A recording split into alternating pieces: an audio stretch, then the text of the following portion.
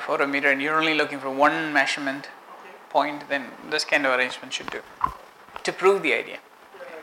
But if you're collecting information on a regular basis and processing it, you need an interrogator. Okay?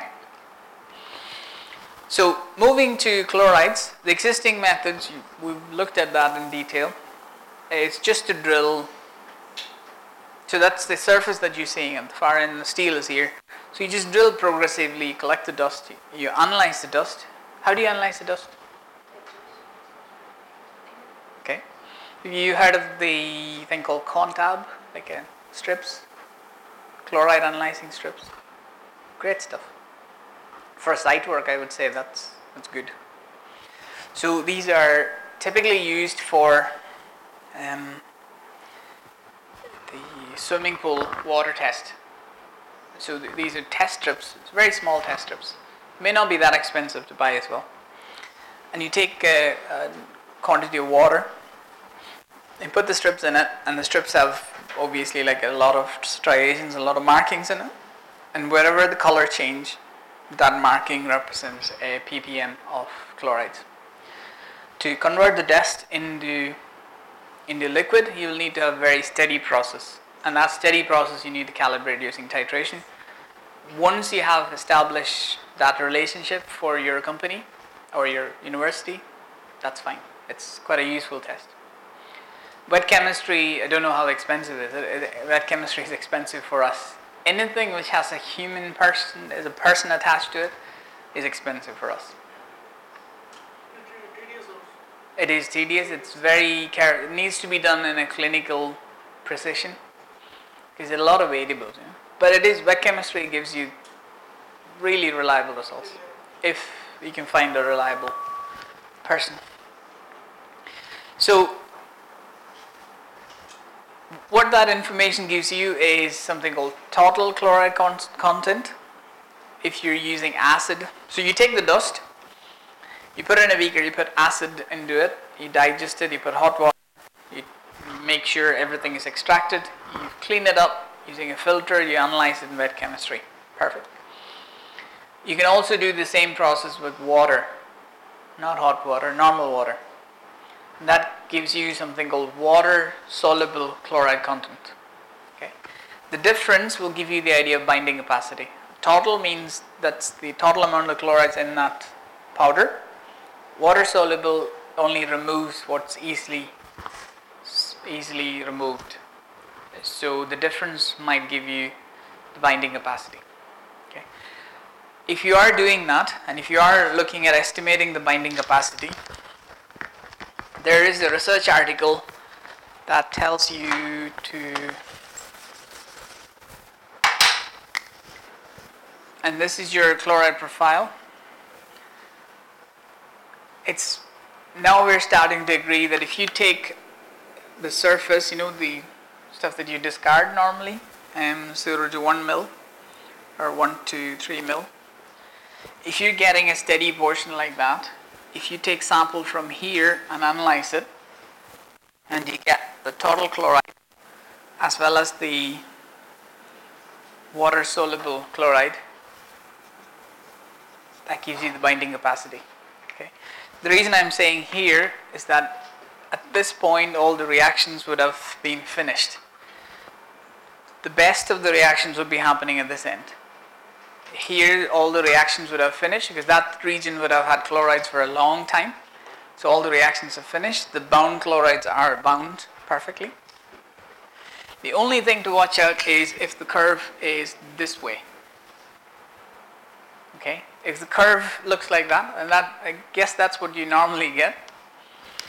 This region, so this is the chloride concentration and that's the depth. This region has been affected by the environment. It's either the water taking the chlorides out, rainwater, or carbonation has affected it, or hydroxide has leached out. Okay? Which means if I have to draw water soluble chlorides here, it will look like this. So at this point, you're not going to get any difference between the two. Okay? So that's the only thing to watch out for. In laboratory-based tests, you should be able to get, if you take 1 to 3 mil from the surface, you should be able to get a binding capacity. There is a Cement and Concrete Research Journal has an article by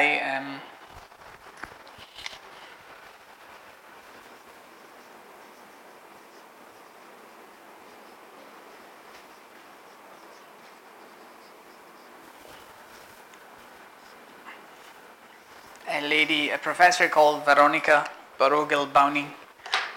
She explained how to do chloride binding from the tests. Okay. So you can download the article. Where am I? What does it do? Okay. Okay? Happy enough? So, and that's what we would normally get, total chloride and free chloride and all of that. So in between is the bound chlorides. Quantifying that gives an idea of the binding capacity. But the only problem with all of this is that you do need to drill, you need to do wet chemistry, analysis, expensive.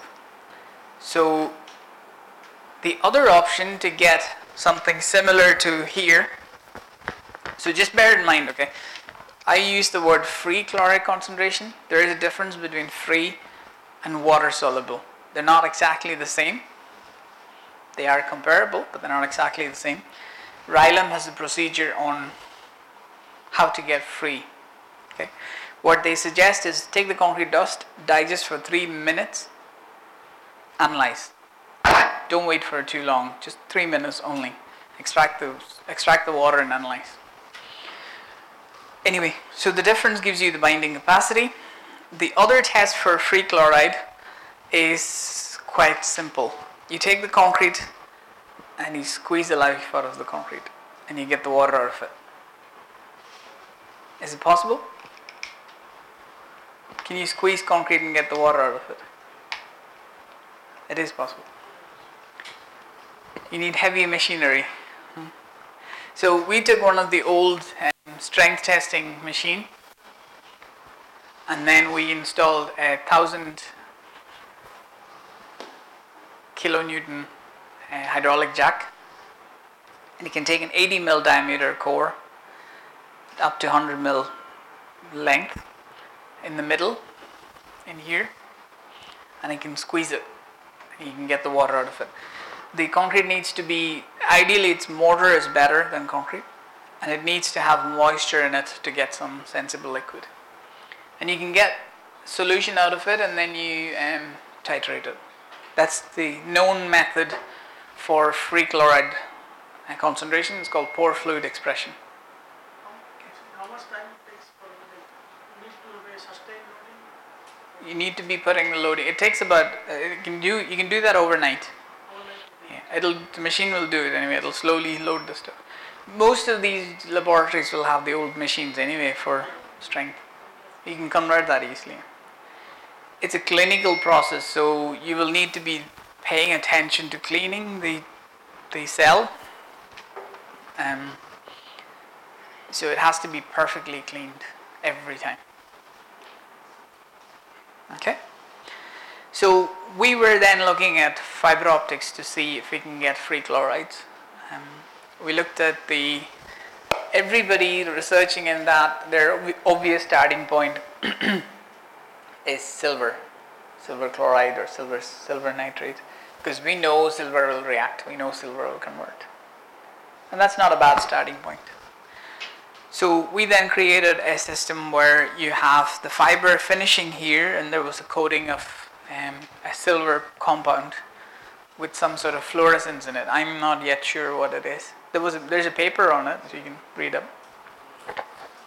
Actually, since that paper, there's about 100 different papers arrived on that topic. Everybody's using a different system. So in the trials, we figured out that the absorption, which is a property of it, we can relate that to chlorides. Okay.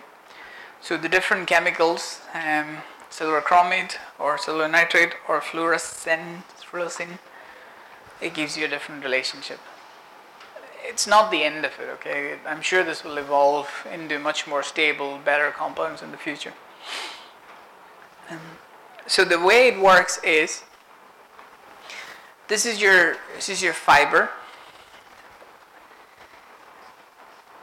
In the end, what we decided is we look for something which will expand.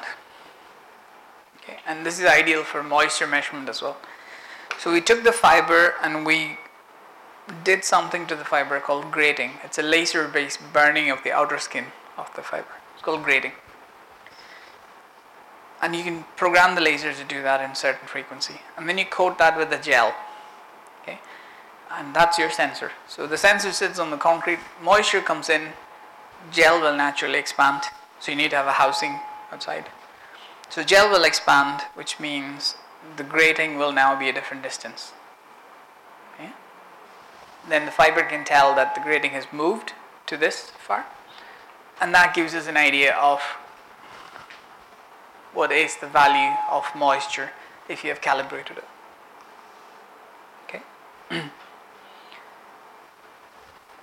So the wavelength that comes back, the grating being different means the light waves will get reflected at a different wavelength back, and that shift can tell us the change in humidity, the change in moisture.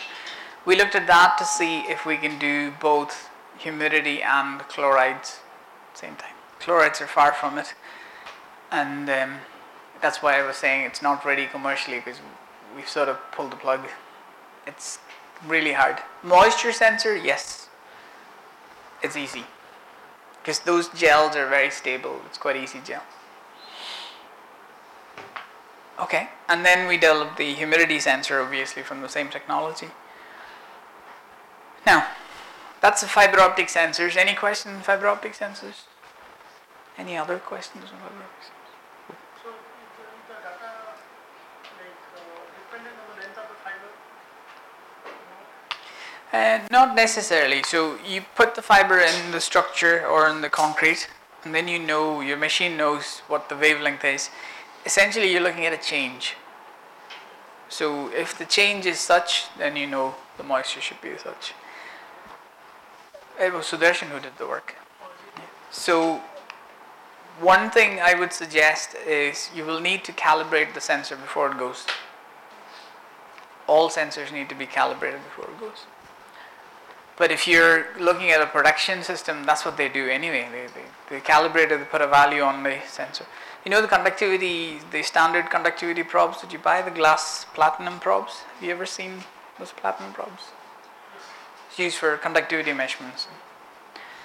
They're glass with two metal probes on the side. And they will have a K value in the cable. So they test it and then they say this should be the K value to use. Okay. So that's a very standardized procedure. So we expect all of this to be in the same direction. Can you use this for measuring the heat in the system? You can, yeah. Heat will be easier to measure. If you have a grating, and the grating will change if you put a heat sensing gel. There are heat sensing gels available, quite easy. Moisture and heat will be easier. Pressure is use the same system, I think, because the fiber distorts itself and then that tells us. So answering the earlier question, I think the pressure, strain and stress sensors are available commercially. There's a company called Strain. They have some of these things. These are what? MEMS based, okay. Yeah, for moisture, other sensors might be more easier and cheaper. Okay. There's a lot of work now goes on piezo or piezoelectric discs or ceramic discs. They might be the better way to go as well. Okay, so the next topic is the electrical resistance sensors. Okay, I really like that idea, partially because do you have any idea what these metals are? Do you have any idea where I got these metals from for the sensors? They look very complicated when you look at it, But these metals are the spokes of your bicycle. Yeah, it's a 2 millimeter or 3 millimeter stainless steel bicycle spokes. The wheel is connected by the spokes. And then you need a heat shrink wrap. Sounds great. The heat shrink wrap is so cheap. You can buy it at any shops, any electrical shops. You heat it, just shrink fits it. Okay. So the sensor head essentially is the bicycle spoke, okay, and the heat shrink wrap, which is the black sheathing that you're seeing. I think you may get different colors if you wish. And you need to expose a certain distance. So we always expose 5 or 10. Okay. So the thickness might be 2 or 3, depending on how strong you want the sensors to be. That's it. One sensor is made. You need, unfortunately, 2 of them. All it's doing is it's telling each other this is the ease at which I can send an electric current to the other person. So A is sending an electric signal to B. That's it. And the ease in which they can send the electric signal is sent back as a resistance. It's very simple. Okay. So you put a voltage, you measure the current. The other way, you put a current, you measure the voltage, and the Ohm's law can be used to get the resistance. So if the area between them change due to moisture, due to chloride, due to carbonation, due to n number of things, it will change the resistance. Okay? So that's a very simple sensor. The only tricky part to it is it cannot tell why is it changing. It will tell you I'm changing, that's it. It's up to you to determine why is it changing. And that's why you're seeing different sensors, because we put them at different distance from the surface. It's a commercially available sensor. Now, so we put them at different distance, which means if the cause